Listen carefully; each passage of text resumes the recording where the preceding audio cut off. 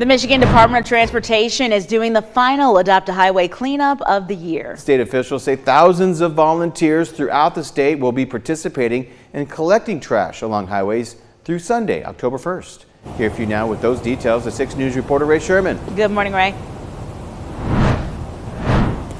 Good morning in Michigan. Officials say in Michigan, 60,000 bags of trash are collected every year in the Adopt a Highway event that MDOT puts on, a number they say wouldn't be possible without their volunteers.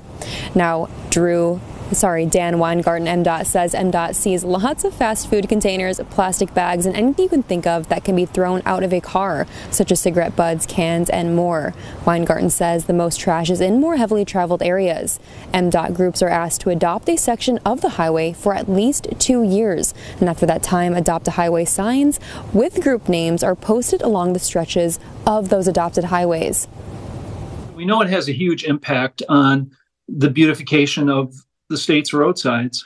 Don't litter. I mean, there's no reason that you can't wait until the next trash can to throw your stuff away. Throwing it out the window just makes it somebody else's problem. And again, we're fortunate to have Adopt a Highway volunteers to help, but it would be better if the trash wasn't there in the first place.